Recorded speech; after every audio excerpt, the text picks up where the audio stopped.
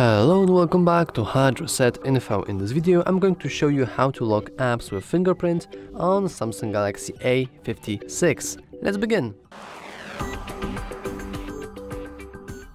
Locking your applications on the Samsung device is really simple. Let's say I want to lock my gallery, so whenever I open it I have to input a password first in order to actually use it.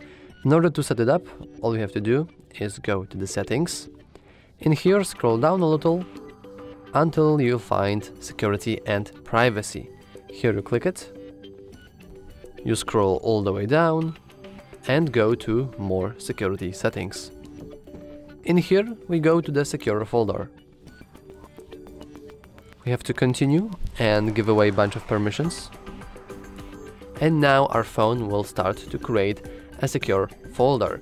Secure folder is a really nice feature that I think should be available on all the Samsung devices right now, and lets you create secured copies of your applications.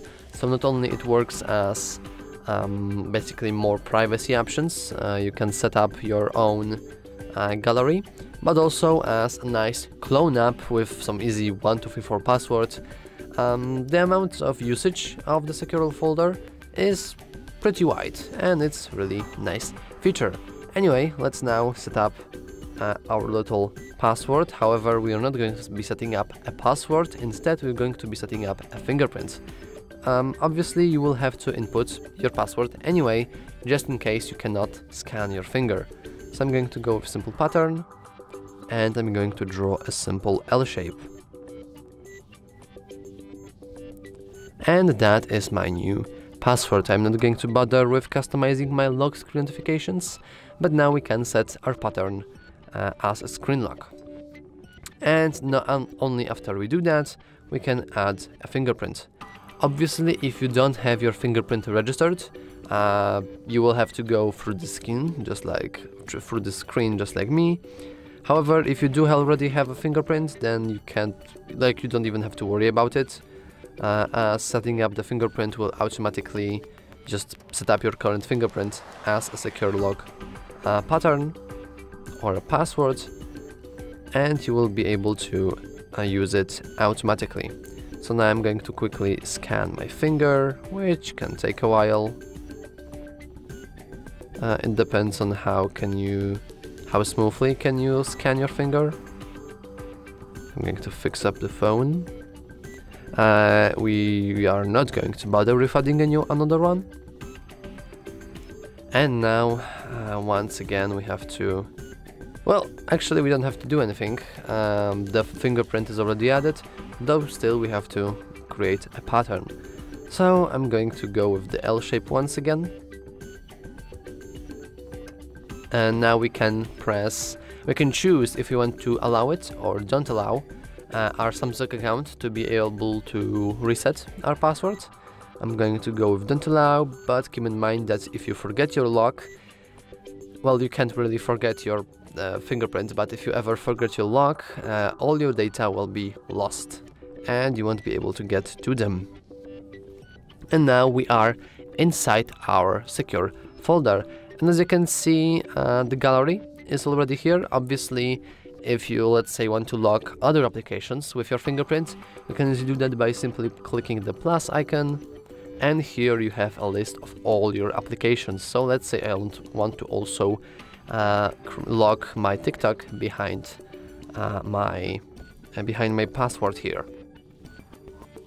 Now we can also press and hold it and click Add to Home, Add. And as you can see, the copy of gallery has now been added to the lock screen. It has a little lock screen icon here, and right here is our normal gallery.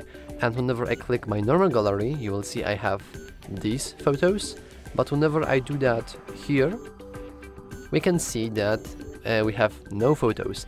That is because this is a fresh new copy of the gallery, and whenever you open your locked TikTok or open your locked Facebook or whatever, these apps will also behave like they would be freshly installed. In order to actually move your files or move your, for example, images, all you need to do is go and press, let's say, this photo right here, and I'm going to go with the more in the bottom right corner. And as you can see here at the bottom, we have move to secure folder. So we simply click it, and now let's go into our gallery, and as you can see, the one item has been indeed moved into our secure folder. Though there is one simple issue. As you can see, I don't have to input my password in order to get inside my gallery. In order to change it, we have to go back to our secure folder, go to the three dots right here, and go to the settings. At the top, we have Auto Lock Secure Folder.